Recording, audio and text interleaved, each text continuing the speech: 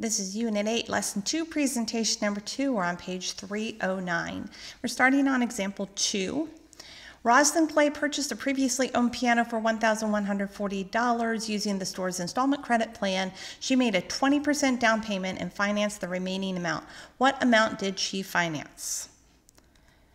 So we're going to do this problem in 2 steps. The first thing we're going to use is the formula for down payment, which is down payment equals cash times percent. So the cash price was $1,140.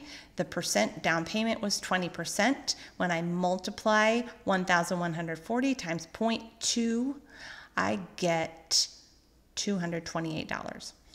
Okay, that was step 1.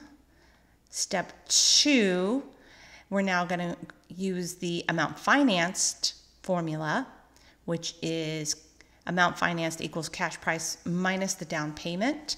So that's 1,140 minus 228 equals $912. And now you have both pieces, both things answered. You now know the amount financed and the down payment amount.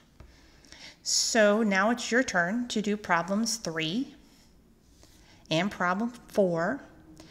And please make sure you do those problems, write them down. Remember, those are going to be part of your notes and part of what you turn in at the end of this lesson. And once you have done problems 3 and 4, click on the next video to watch me demonstrate how to do them.